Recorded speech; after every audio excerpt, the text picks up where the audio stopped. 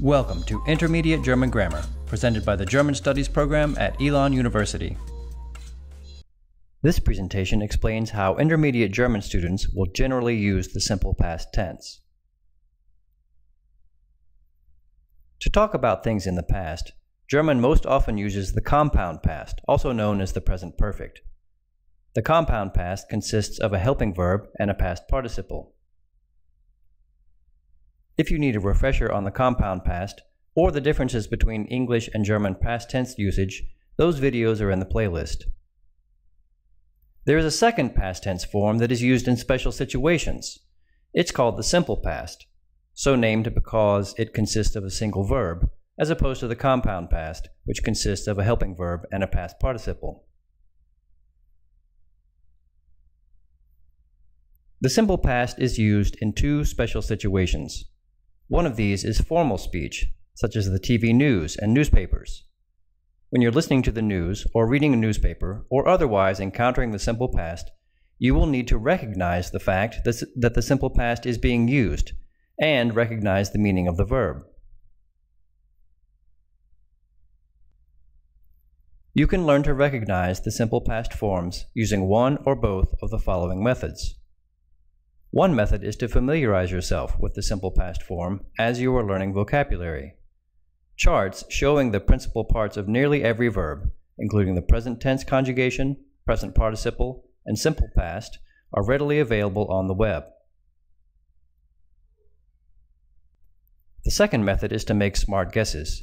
In the examples on your screen, you might be able to use context clues and the spelling of the verb fuhr to guess that fuhr is the simple past of fahren. Fuhr shares three letters, F, H, and R, with its infinitive form.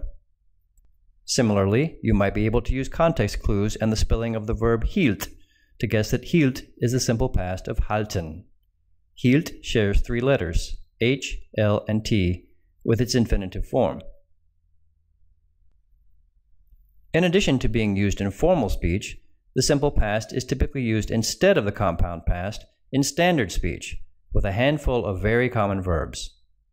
The verbs sein and haben, along with the modal verbs, are the most common verbs that are usually formed in the simple past, rather than the compound past.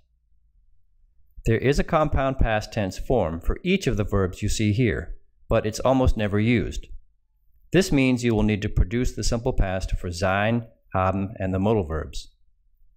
You can find full simple past conjugations for these verbs by doing a quick online search. There's no evidence that intermediate German students need to learn to produce the simple past for the majority of verbs. Advanced students who plan to use the language in very formal contexts do need to learn to produce the simple past for all verbs. Examples might be communications or journalism majors who plan to work in the German news media, those planning to conduct research and publish in German, and business professionals needing to produce reports in German. Intermediate students, on the other hand, need to do two things in regards to the simple past.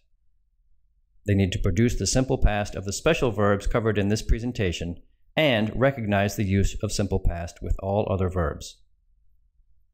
That concludes our presentation. Thanks for watching. Be sure to visit us on the web or follow us on Facebook or Twitter.